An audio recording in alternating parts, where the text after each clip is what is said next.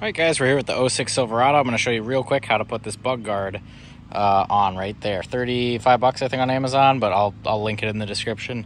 AVS, I've bought their stuff before and it's pretty good. Okay. Pop the hood, open it up, place these 4 little inserts that come with it.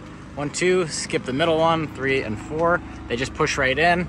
One of mine was a little loose over here, so I hit it with a hammer and it kind of flattened it out. I just gently set it up here, so it's just free floating up here. So I just literally put it up here, and then I'm going to do one at a time. So and put the screws in, the nub goes up and the screw goes underneath it, and that's after the shield's on. So the shield's up there right now, so now on the outside of the shield we're going to push that up into the hole, put the screw underneath it, and press it in. Start with the inside too, just because it's a little easier and it won't fall off the edges while you're trying to do it. And then make sure you don't over tighten these. They just have to be snug. It's just screw and rubber, nothing crazy. If you feel it getting tight, that's where you stop. And that looks good. Last step, enjoy your new bug grill. That actually looks really good.